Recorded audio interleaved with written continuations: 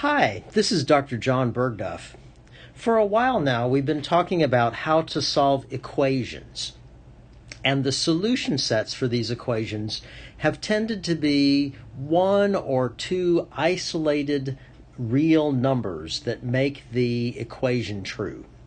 So when we want to describe the solutions of one of those equations, it's been very simple to write a solution set and make a list of those one or two or three values of x that make the equation true.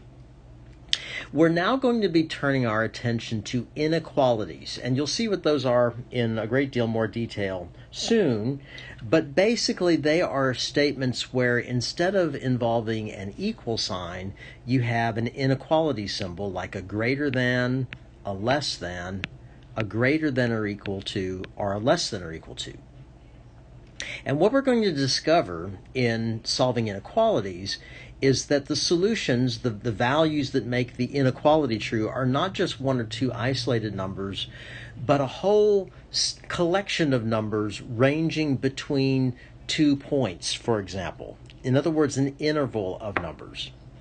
So before we can really get into that and explore that, we want to talk a little bit about a number line and how we would communicate not just 1 or 2 points on a number line, but a whole interval on that number line.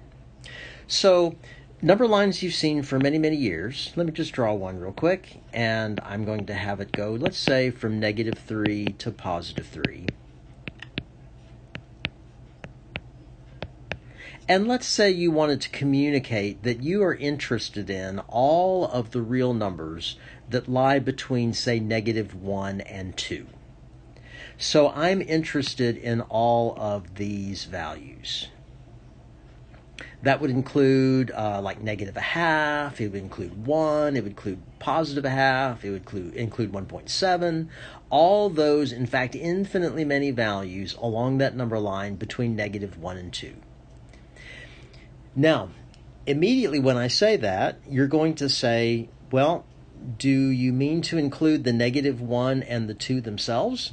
And that's an incredibly good question, because sometimes you do want to include what we call the endpoints, and sometimes you don't. If you do want to include the endpoints, what we do is on the end we write this little symbol. It looks like a bracket with square edges to it. And when we say that, what we are trying to communicate is that the two endpoints are included.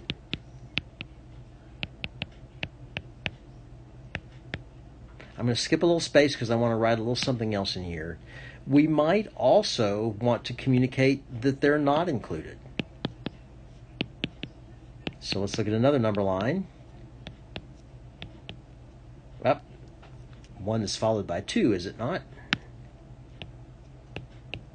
Let's say you're still interested in the set of numbers that run from -1 to 2, but you don't intend to include the -1 and the 2. To communicate that, instead of using square brackets, you use round parentheses, and that means that the endpoints are not included.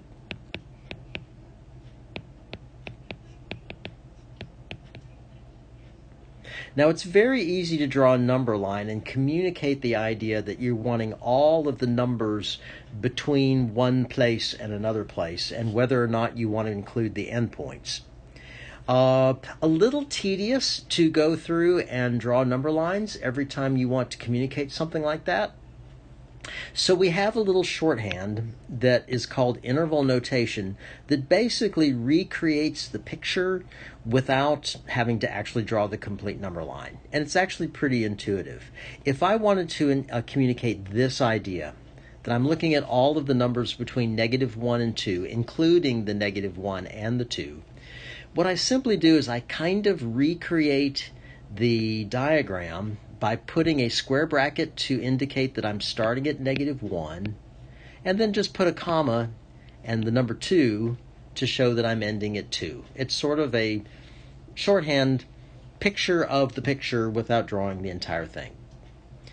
And if I did not want to include the endpoints, I would just adjust that slightly like this. I'd put the round parentheses on either end. And that describes an interval of numbers. Let's look at a few other options. So we could certainly, for example, want to talk about an interval of numbers, let's say, that goes from -3 to 2, where you do want to include one endpoint, but you don't want to include the other. You could draw that like that. And that means all of the numbers between -3 and 2, including -3, but not including 2. And the interval notation that would go with that, it basically mirrors what you write on the number line. Square bracket on the -3, round parentheses on the 2. Now there is an interesting situation where you might have to consider, what if what you're really interested in, and I'm just going to use positive numbers this time, what if you turn out to be interested in all the numbers that begin at 3 and go forever to the right? All of these numbers. And maybe we do want to include the 3. How do we communicate that? Well, we have to have a method of communicating that idea of going on forever and ever and ever. And the way we do that is we use an infinity. So on the on the left, you put a 3 with a bracket to describe that that's the left end of the interval.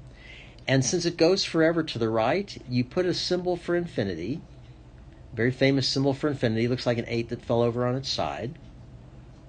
And then you wonder, okay, do I put a square bracket or a parentheses? Infinity is not really a number. It's a concept of going on and on and on forever. And you really never get to, quote, the end. So including infinity doesn't really make a lot of sense, and therefore whenever we write an infinity, we always use a parentheses. What if we wanted a number line that went forever the other direction? And let's say we put some negative numbers in here. And let's say I wanted to communicate all the numbers to the left of 1, maybe not including the 1 this time, just kind of show all the variety, but going forever in this direction. So I want to communicate the idea of going forever to the left. Well, that's infinitely far, but it's infinitely far in a negative number, in negative direction. So the way we communicate that is with a negative infinity. And because the forever to the left is on the left, we put that first. Again, an infinity always will get, whether it's positive or negative, will always get a parentheses. It comes to an end at 1, and because I did not want to include the 1, I put a parentheses. And I think that gives you a method of describing pretty much any interval you might ever come up with. I guess maybe one more just to finish things off. What if what you're interested in is all the numbers, all the way as far as you can imagine to the left and all the way as far as you can imagine to the right, going forever in both directions? Well, the way we communicate that is we start at negative infinity on the left and we go all the way to positive infinity on the right. Again, infinities always get parentheses, so it would look like that. That would be the entire number line. So as you begin studying inequalities and you discover, which you're about to discover, that the solutions are whole intervals of numbers, this will describe how you can draw that on a number line, and even more importantly, how you can represent it using interval notation.